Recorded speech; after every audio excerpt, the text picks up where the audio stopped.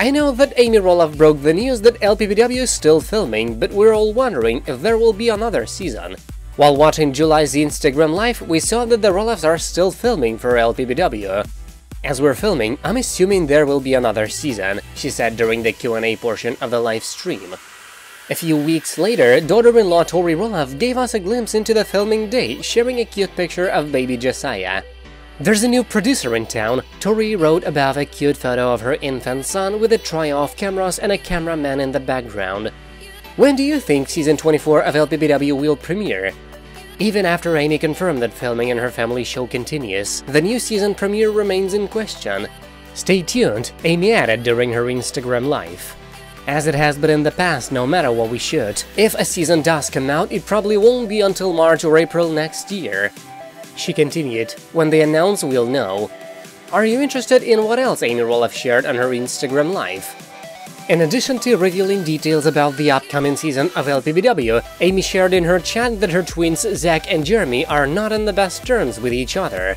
Their relationship is so strained that the family only gets together for birthdays.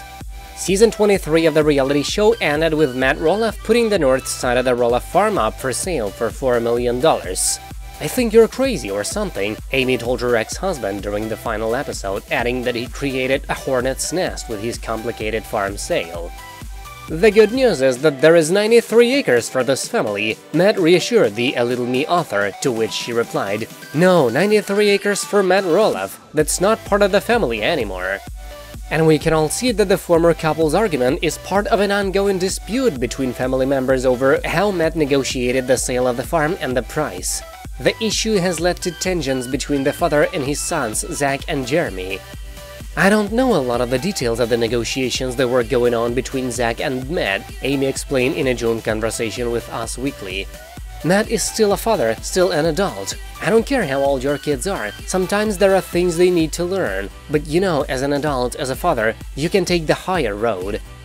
The family purchased 100 acres of land in Helvetia, Oregon in 1990 to raise their 4 children.